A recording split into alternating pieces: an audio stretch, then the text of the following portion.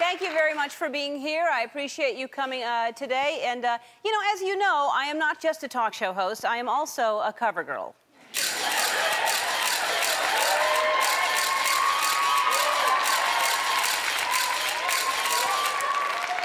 And part of a talk show host and a cover girl's job is I have to go to a lot of events, and I have to talk a lot.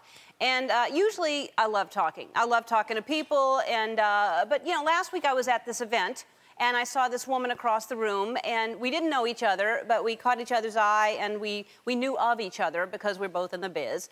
And so she starts heading towards me, and I'm thinking, well, here comes small talk, because that's what happens when you don't know somebody. So she walks over, and, you know, we're like, you know, hi, and I'm like, nice to meet you, and she's like, nice to meet you, and how are you? Good, good.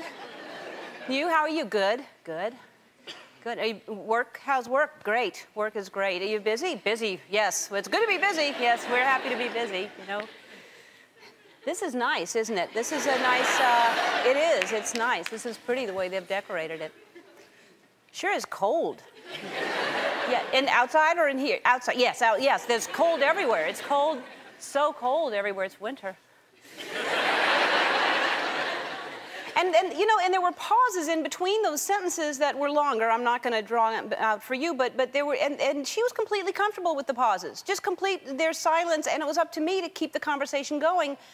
Because I'm a talk show host, is it my job to keep making the small talk? And so then, of course, we've run out of things, so then it turns to traffic, because that's what you do. It's like, you know, did you hit traffic getting here? Yeah, I did. Crazy traffic.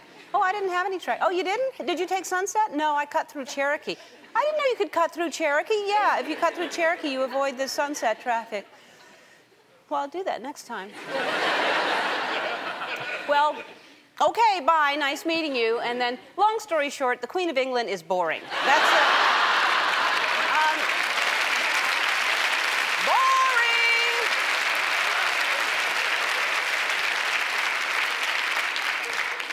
But you have to make small talk, you really do, and it's very important at parties, because you can't just stand there and nod and smile your way through life, unless you're a sister wife. But I think that everyone struggles with what to say at parties, so what I thought, well, of course I'm driving home going, oh, I should have said this, I should have said that. So what I thought I'd do is help all of you out. I'd give you topics to, if you're at a party like this and have the same situation.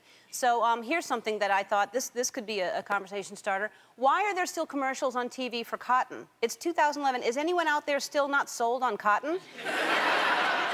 Cotton? Ah, no. I don't like it.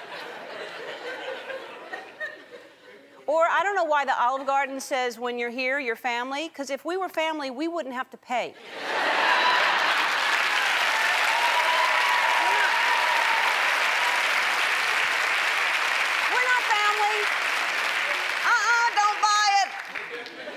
And then why is the pageant called Miss Universe if there are never any aliens in it? I'm always... Where are the green ones? Hopefully these topics will help you. And if you ever just get stuck and you run out of ways to express yourself, you can always express yourself in dance.